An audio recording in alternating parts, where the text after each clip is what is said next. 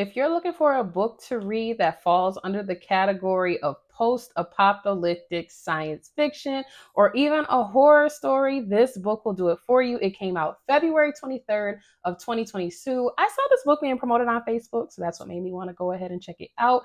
It is by Criss. I love the book cover, for starters, okay? Excuse me, it's not by Criss. The title is Criss, and it's by V.M. Crowbert. So the book's available with Kindle Unlimited. If you don't have Kindle Unlimited, it is $9.99. The book overview says it is July 27th, 2082.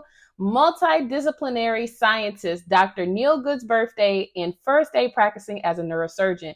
What better gift could he ask for? Unfortunately, he received the best gift on the worst day, the beginning of the apocalypse. The mysterious Cooties virus has abruptly spread across the world population almost overnight, with its victims almost exclusively losing their sentient lives for undead, bloodlust, and varying effects of metamorphosis into creatures dubbed cannibals. Dr. Good's renowned reputation has led to his procurement by the United States government to aid in creating a cure, but getting to their secure labs will not be so simple. Where and when Dr. Good finds himself is a bit more different than what the powers that be have in mind.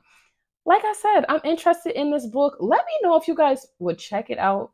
Go ahead and hit the subscribe, follow button if you like videos like this, because I post them consistently at this point at least 3 times a week, as well as full-fledged book reviews where I dive into the books that I have been reading myself.